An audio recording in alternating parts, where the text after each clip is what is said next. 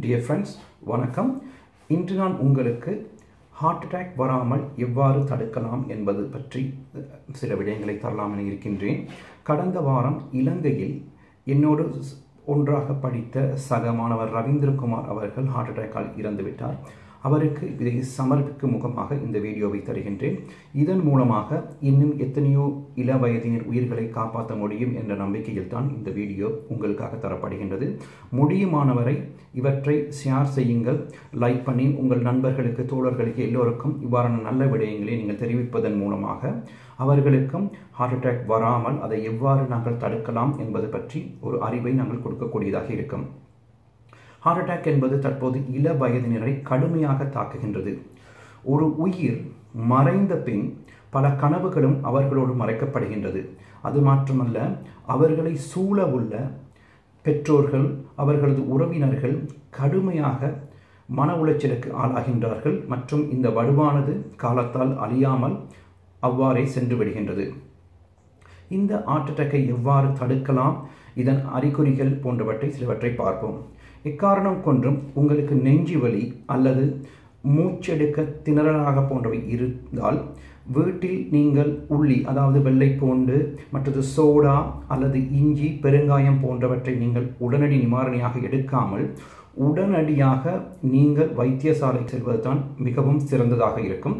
வெளிநாட்டில் இருப்பவர்கள் உடனடியாக நீங்கள் ஆம்புலன்ஸுக்கு அடிக்கலாம். இலங்கை, இந்தியா போன்ற நாடுகளில் இருப்பவர்கள் நீங்கள் ஹாஸ்பிட்டலுக்கு செல்வது தான், அதாவது வைத்தியசாலைக்கு செல்வது தான் மிகவும் சிறந்தது. நீங்கள் அருகில் உள்ள டாக்டரின் பார்க்க வைத்தியசாலை தான் மிகவும் சிறந்தது. அவர்கள் உங்களுக்கு தேவையான எல்லா விதமான டெஸ்ட்டையும் செய்யக்கூடியதாக இருக்கும்.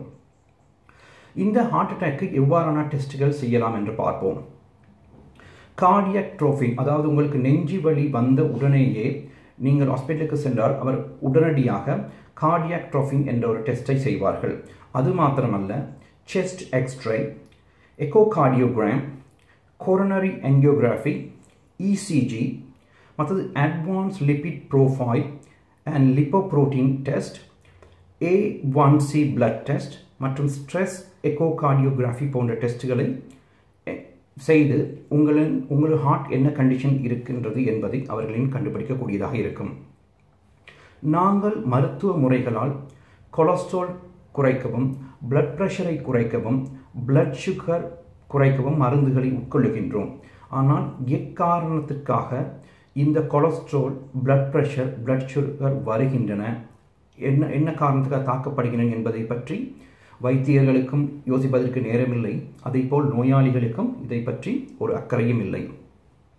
மருந்துகளால் மற்றும் எல்லா வியாதிகளையும் குணப்படுத்த முடியாது. அதை நீங்கள் நன்றாக அறிந்து கொள்ள வேண்டும். இவை அனைத்துக்கும் உங்கள் ஜீன்ஸ் தான் காரணம் என்று கூறினால் அதுவும் ஒரு பிழையான கருத்து தான்.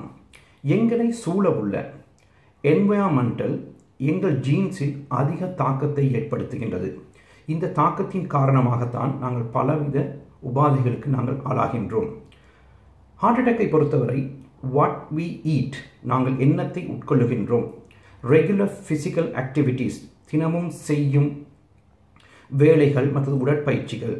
டீலிங் வித் ஸ்ட்ரெஸ், அதாவது மன தாக்கம், மன அழுத்தம், மன உளைச்சல்.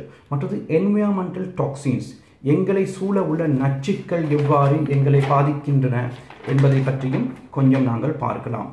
வாட் வி ஈட் என்ற சாப்டரை நாங்கள் கொஞ்சம் பார்ப்போம். நாங்கள் தினமும் அரிசி, மா போன்றவற்றையும், வெஜிடபிள்ஸ், மீட் போன்றவற்றையும் உட்கொள்ளுகின்றோம். மரக்கறி, பழங்கள் மற்றும் மீட் வகைகளை கொஞ்சம் பற்றி பார்ப்போம். நாங்கள் கலரிங் அல்லாத, அதாவது கலரிங் சேர்க்காத, நச்சு கலக்காத வெஜிடபிள் ஃப்ரூட்ஸ்களை சார்ப்பது தான் மிகவும் ஆரோக்கியமானதாக இருக்கும்.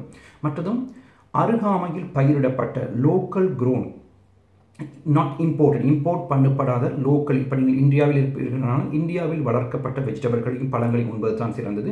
இலங்கையில் இருப்பவர்கள் இலங்கையில் வளர்க்கப்பட்ட வெஜிடபிள் ஃப்ரூட்ஸ்களை சார்ப்பது தான் மிகவும் உகந்ததாக இருக்கும். மற்றது நச்சு பசலைகள் அற்ற இயற்கை உரம் சேர்த்த நீங்கள் உணவுகளை வேண்டுவது தான், காய்கறிகளை வேண்டுவது தான் மிகவும் சிறந்ததாக இருக்கும். மற்றது சமைக்கும் போதும் கூட ஸ்லோவாக, லோ டெம்பரேச்சரில் குக் பண்ண உணவுகளை தான் நாங்கள் உண்ண வேண்டும். மற்றது வீட்டில் சமைத்த, அலுமினியம் பாத்திரம் அல்லாமல் வீட்டில் சமைத்த உணவுகளை நீங்கள் உட்கொள்வது சிறந்தது.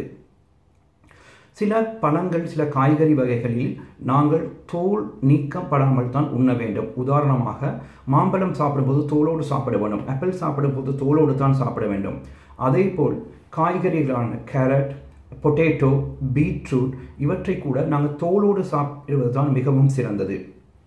மற்றது குறைந்தது 3 to 5 விதவிதமான கலர்ஃபுல்லான காய்கறிகளை தினமும் குறைந்தது 200 கிராம் வரை நீங்கள் உட்கொள்ள வேண்டும்.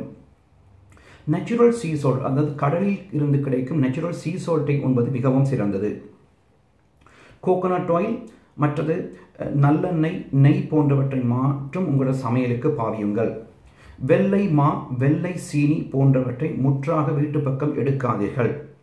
சாக்லேட், டாஃபி, ஸ்வீட்ஸ் போன்ற இனிப்பு வகைகளை நீங்களும் உண்ணாதீர்கள், குழந்தைகளுக்கும் கொடுக்காதீர்கள்.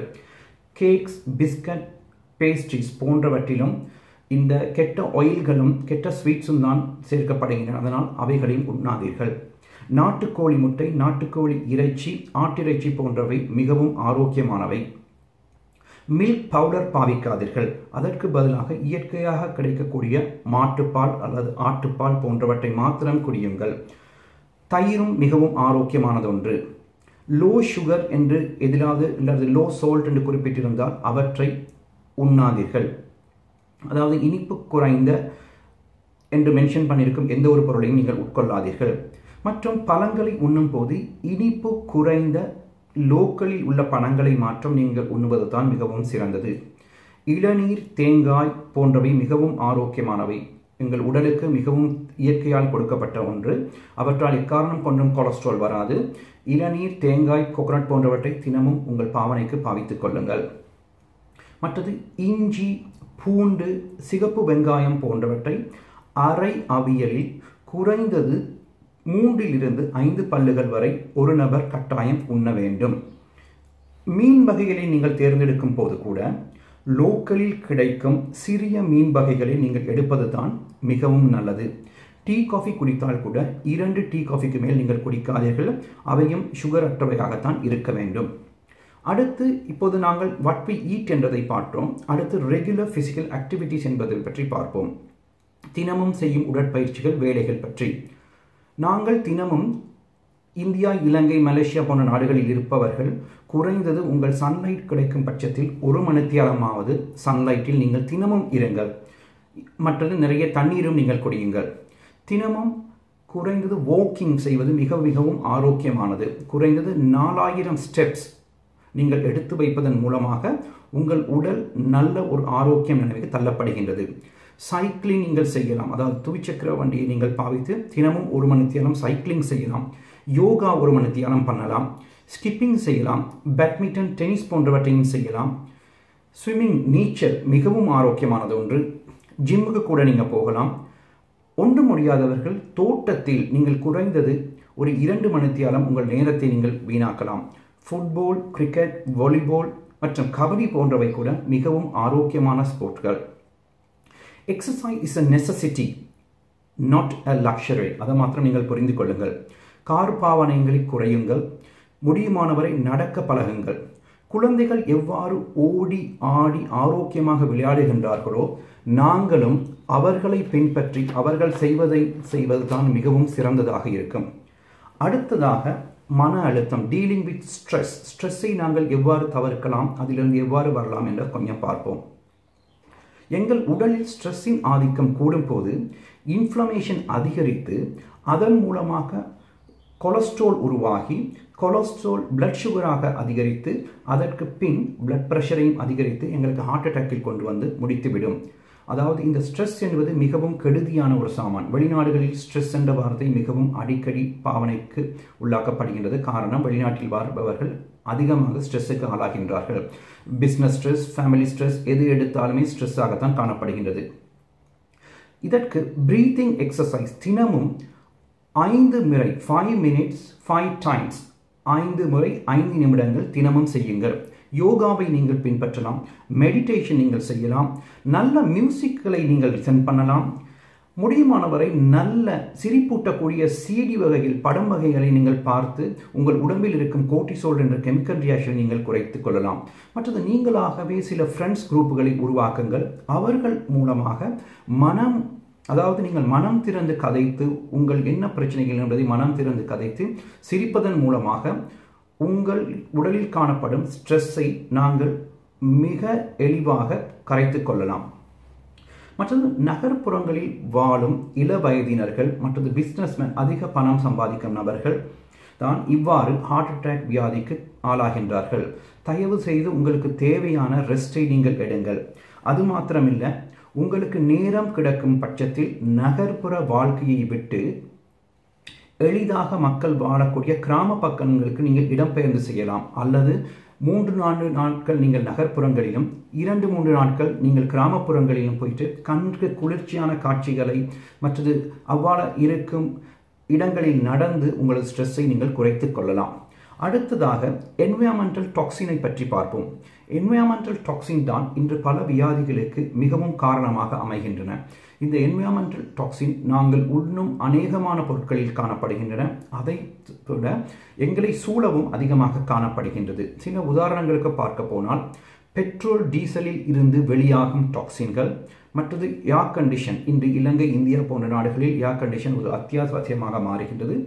இதன் போது ஏற்படும் டாக்ஸின்கள், மற்றது கார்களில் நாங்கள் பாவிக்கும் ஏர் கண்டிஷன், வைஃபை, மற்றது வாகன புகை, ஃபேக்டரி கழிவுகள், மற்றது பொலித்தீன் பேக்ஸ், டாய்ஸ் போனவற்றில் காணப்படும் டாக்ஸின்கள், பெயிண்ட், நாங்கள் வீட்டில் அடிக்கும் பெயிண்ட், வேலையிடங்களில் காணப்படும் பெயிண்ட், இவைகளிலும் காணப்படுகின்றது டாக்ஸின்ஸ், மொஸ்கிட்டோ காயில், பெர்ஃப்யூம், மற்றது ஸ்மோக்கிங். நிறைய பேர் இப்போது புகைத்தலுக்கு ஆளாகின்றார்கள். இவர்கள் மட்டுமல்ல, இவர்களை சூழவுள்ள நாங்களும் கூட இவ்வாறான டாக்ஸின்களுக்கு ஆளாகின்றோம். ஆல்கஹால் குடிப்பதாலும் பலவிதமான டாக்ஸின்கள் வெளியேற்றப்படுகின்றன. இதுவும் எங்களை தாக்குகின்றது.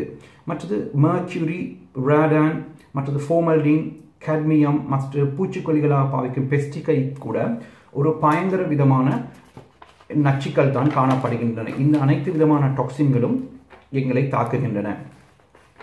இந்த ஹார்ட் அட்டாக்கு சில டயட்ரி ரெக்கமெண்டேஷன் சொல்லப்படுகின்றது. ஆரோக்கியமான உணவு மிகவும் முக்கியம்.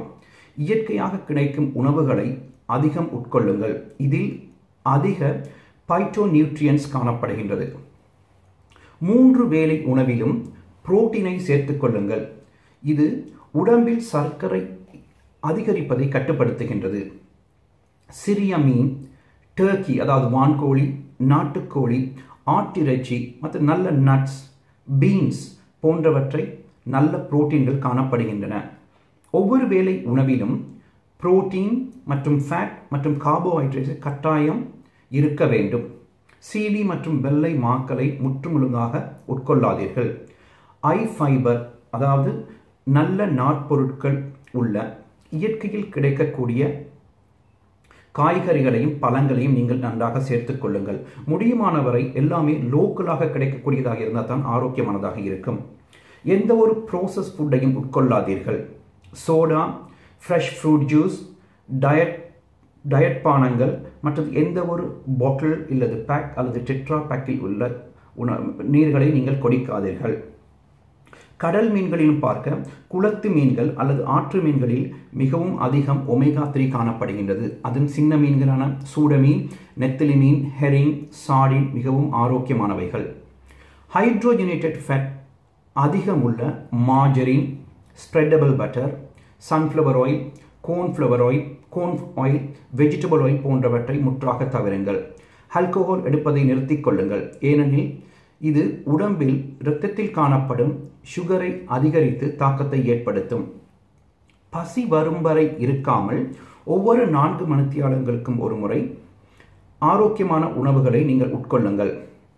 இதன் மூலமாக இன்சுலின் அதிகரிக்காமல் நீங்கள் உடலை பார்த்துக்கொள்ளலாம். இரவு 8 மணிக்கு மேல் உணவு உட்கொள்ளாதீர்கள்.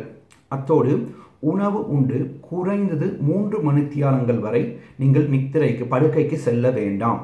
காலை உணவில் அதிகம் புரோட்டீனை சேர்த்துக் கொள்ளுங்கள். உதாரணமாக நல்ல நாட்டுக்கோழி முட்டை 2 அல்லது 3 நீங்கள் பெப்பர், சோல்ட் சேர்த்து நீங்கள் உட்கொள்ளலாம். டீ காஃபி என்பதை 2க்கு மேல் ஒரு நாள் உட்கொள்ளாதீர்கள். அதுவும் வித்தவுட் சுகராகத்தான் இருக்க வேண்டும். மற்றும் கலர்ஃபுல் வெஜிடபிள்ஸை தினமும் 3-4 அல்லது 3-5 வரை வெஜிடபிள்களை நீங்கள் தினமும் உண்ணுங்கள். இவ்வாறான பழக்க வழக்கங்களை நீங்கள் மேற்கொள்வதன் மூலமாக நீங்கள் ஹார்ட் அட்டாக் வராமல் நீங்கள் உங்களை பாதுகாத்துக் கொள்ளலாம். இந்த வீடியோ உங்களுக்கு உதவி புரியும் என்று நம்புகின்றேன். முடியுமானவரை ஷேர் பண்ணுங்கள், லைக் செய்யுங்கள். மீண்டும் இன்னொரு வீடியோவில் உங்களை மீட் பண்ணுவோம். நன்றி.